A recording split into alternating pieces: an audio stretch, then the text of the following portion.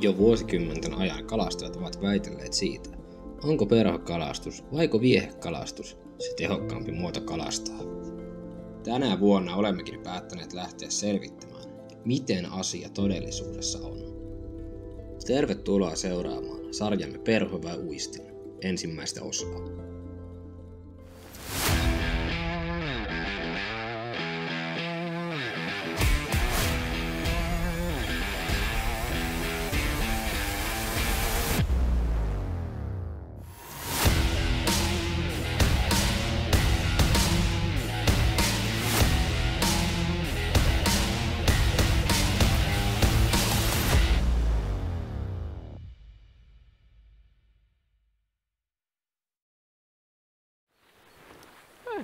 Mä ajattelin, että jompikumpi pannuttaa, mutta ei tää ollut paha. Tässä videossa me lähdettiin selvittämään sitä, että kumpi näistä välineistä on oikeasti se tehokkaampi, perho vai uistin. Tänään meillä on aika perinteinen kisaformaatti, että kisataan siitä, kumpi saa 3 yhteispituudeltaan suurinta taimenta. Häviäjällä on tietysti rangaistuksena ikuinen häpeä. Se, juuri se. Ei mitään, hei, onnea kisaa! Paras väline voittakoon. Juuri näin. Joo, vähän täällä on jäälauttaa kyllä rannassa, mutta ei se mitään. Jos tästä tärppää kalaa, niin pitää vaan vähän kävelyttää tonne alemmassa ja sieltä rantauttaa. Kyllä tässä ihan kalastettavia paikkoja kuitenkin on.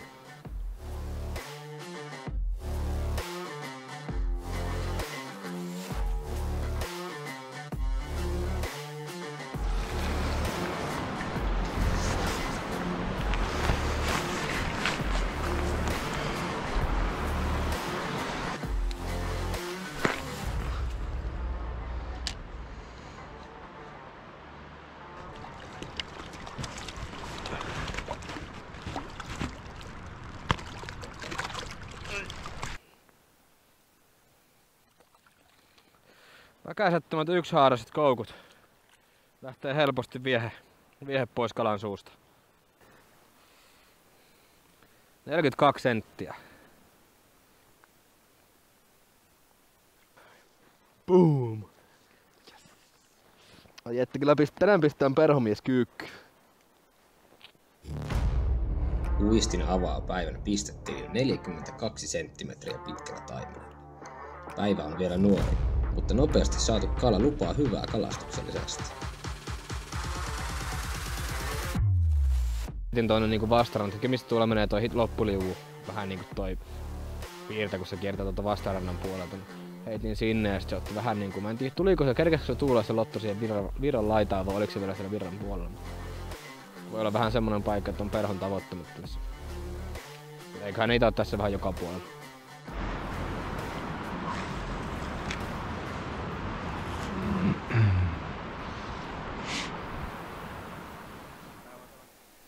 Kävikään pohjassa vai oliko kala, en oikein osaa sanoa. No.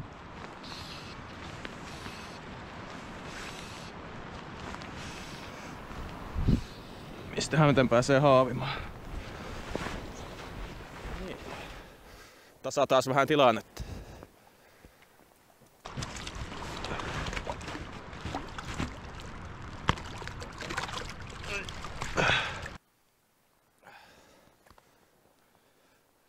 Tommonen pienehkö taimen.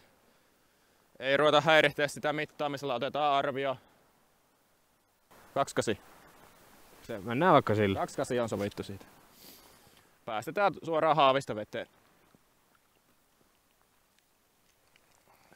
Noniin. Kyllä tästä vielä kisaa saadaan aikaiseksi.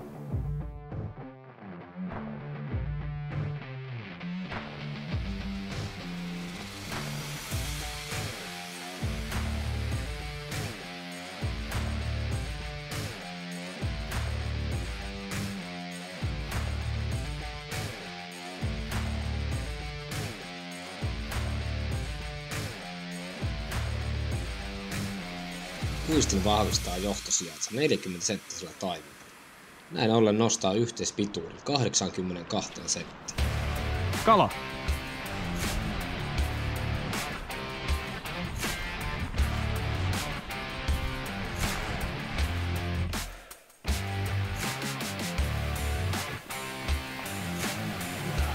Pientä pukkaa.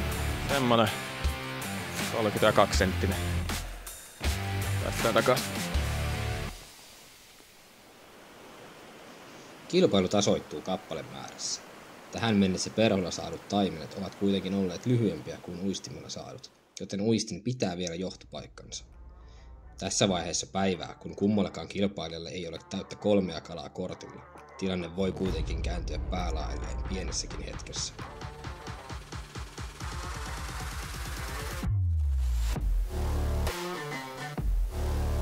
Ei tääkään kyllä mikään kovin mikään pistemagneettikala on, mutta tää on vähän parempi.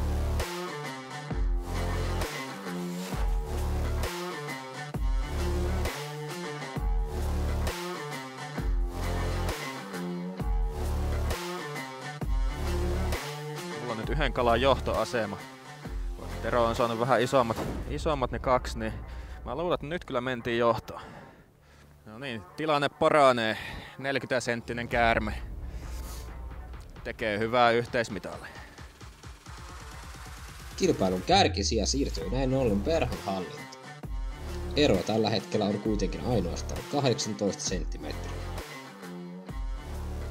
No ei, tässä mulla on keskikoko on kuitenkin huomattavasti tällä hetkellä korkeampi, että se vaatii mutta vain yhden kalan, niin mä saan johtoaseman takaisin. Riittää semmonen varmaan 25 taimen tällä hetkellä johtoaseman. Ei sille ei oo mitään hätää tässä.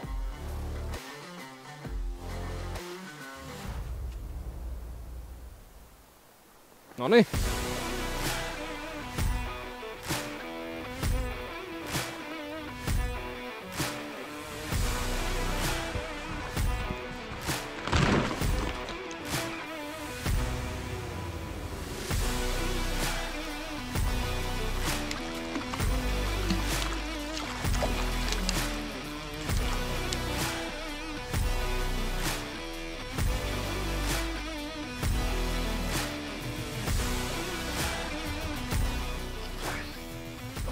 Että.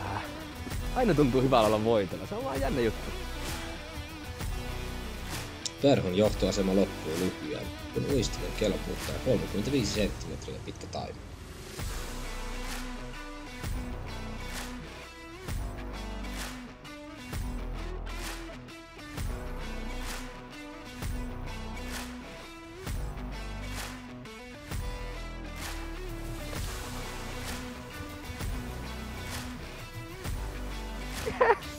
Ai että! Onko luo? Ei oo krista. Ainakin päivän paras kuntoisen taimen, jos ei mitään muuta. Ja painavin ihan ehdottomasti. Jännitään sen, että on tää varmaan kärkikala kokonaisuudessaankin. Hyvän näköinen kala kyllä. Uistin jatkaa vahvoja otteita ja vahvistaa asemiaan kilpailussaan täällä 44 senttiä pitkällä taimenella. 3 pisimmän taimen yhteispituudessa perho on jäänyt uistimesta jo 24 senttimetriä jälkeen. Kuroakseen tämän erän kiinni tulisi perhon löytää pikimmiten myös hieman paremman kokoisia taimenia.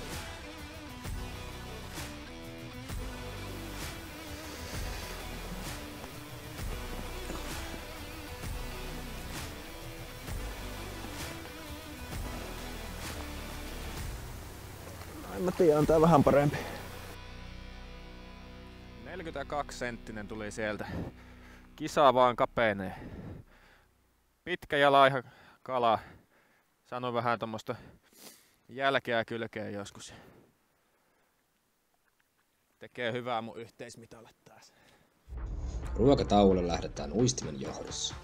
Uistimen tämänhetkinen yhteispituus on 126 senttimetriä ja perhon 114 senttimetriä. Kappaleen määrässä molemmilla välineillä ollaan oltu koko kilpailun aivan rintarinnan. Aika tiukkaa vääntöä on. Kieltämättä. On tästä kuitenkin 10 senttiä virppamisen eduksi. No joo. Eduksi, mutta yksi kala se äkkiä kyllä voi kääntää. Äkkiä se kuroutuu kiinni tosta vielä. Mulla on nyt virvelillä top-kalat. 44 senttiä, 42 senttiä, 40 senttiä. Ja mitä sulla oli perho? Mulla on 42, 40 ja 34. Joo, niin oli. Ei se oo, kun vedät yhä 4-5, niin oot kädessä. Joo, niin se on. Mutta samalla tavalla mähän on kohta vetäisemässä 60. Ai just joo. Mutta hyvä vääntö tosta vielä kyllä tulee. Kyllä. Kyllähän voittaja tiedetään jo. Eihän perinteisesti ihan virveli koskaan perhoa. Perhohan se on, juu. Ei oota, nyt on vatsat täynnä, niin eiköhän me lähdetä jatkaa. Lähdetään loppuliukuun koittaa. Joo. Otetaan selville paljon, kun perho putoo kylmistä.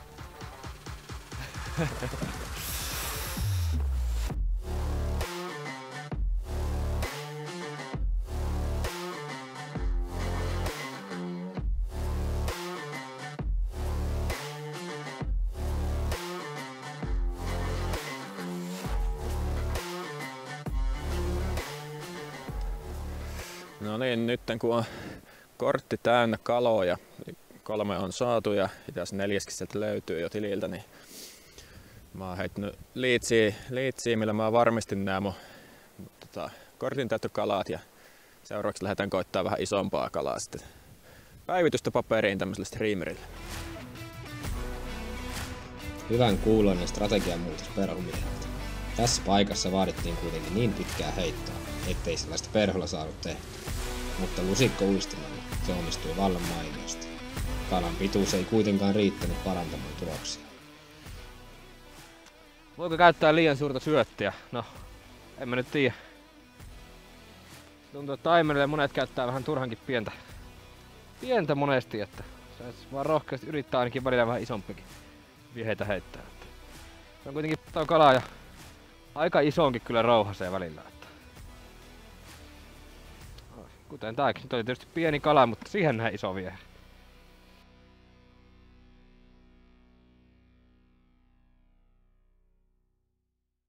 Tultiin takas tähän välisuvantoon siltä loppuliuusta. Siellä osoittautuikin tosi matalaksi se joen osuus ja mulla heti rupesi jäämään perhoja pohjaa. Tero sai sieltä se yhden semmoisen vähän pienemmän taimenen ja todettiin sitten sen jälkeen, että parempi tulla takaisin tähän loppukisaa ajaksi välisuvantoon. Nyt sitten kovaa vääntöä loppuun asti ja ratkaistaan tää kilpailu.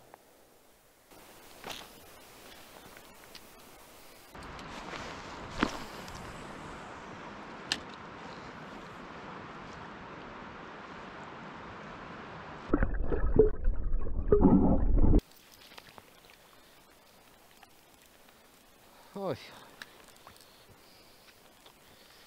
Ei tää tullut upgradeja kyllä mun kortille tästä, mutta ihan hirveän pitkään meillä ei ole tässä enää aikaa heittää, niin nyt alkaa olla kriittisiä hetkiä pikkuhiljaa saada parannuksia kortille, mitä meillä tässä hamuaa.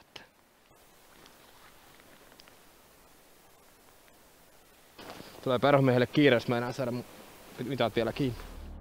Aika alkaa todellakin käydä vähiin ja Uistin pitää tiukasti kiinni kärkisijasta. Kilpailu ei kuitenkaan ole ohi ennen kuin navat on pakattu pusseihinsa.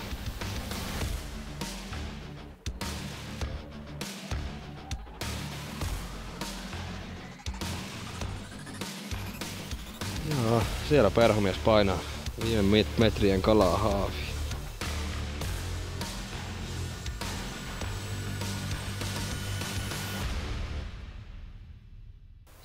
Se on kuin yli 40 kalaa kuitenkin. Tää on yli 40. Se on kyllä melkein 4-5 viivassa. Älä viitti. 44 senttinen. Pitkä ja laiha kala. Ihan viime minuutilla kisaa.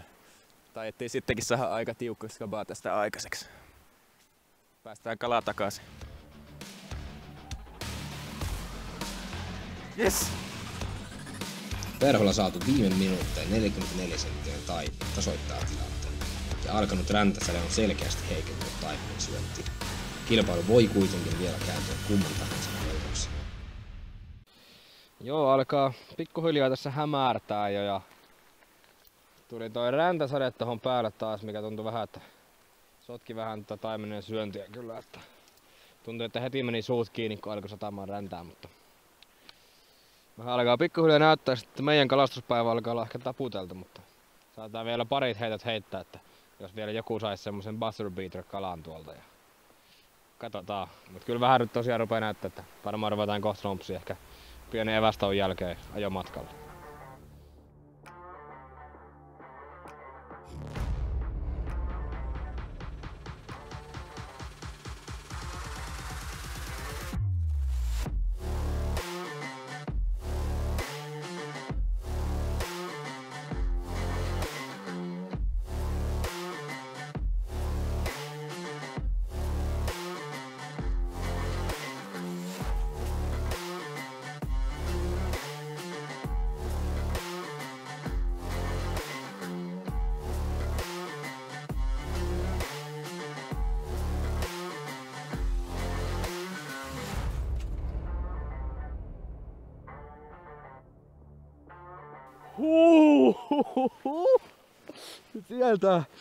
Sieltä tuli muuten reissun ratkaisukala. Aivan uskomatonta. Perhomies tuli jo tohon rinnalle ja nyt ihan niinku varmaan tän kalan jälkeen, en tiedä heitetäänkö enää yhtään heittoa. Kyllä se varmaan nyt on tässä. Tässä on 44 senttinen kala nyt haavissa. Se tuo mulle 4 senttiä lisää kokonaismittaa ja ne on kriittiset 4 senttiä tänään. Ja mikä kala? Tuolta pintavieheellä tärähti keskeltä subantoa.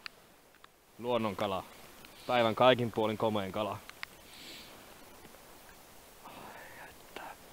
Siis mikä kuvio, mikä väri. Näitä on aivan muuta kuin ne istarilaiset, miten me on saatu. Aivan uskomaton päivä päättää kyllä. Tai kala mihin päättää päivä.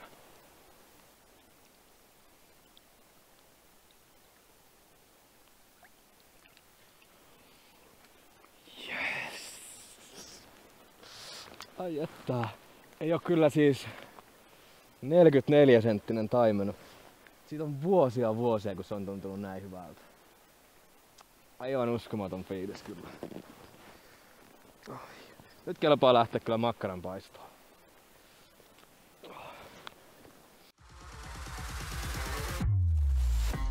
Ensimmäinen osa Perho Uistin sarjaa, jossa kisasimme Taimenen talvisessa koskikalastuksessa on ohi. Ja sen voitteessa kipusi useiden käänteiden jälkeen viime hetken pintataimenen Uistin. Suuret onnittelut voittajalle. Sarjan tulevissa osissa tulemme kalastamaan erilaisia petokalalajeja, kuten ahven, hauki sekä harjus. Jos tykkäsit videosta ja haluat nähdä vastaavia myös tulevaisuudessa, paina ihmeessä tykkää ja tilaa Nappaa.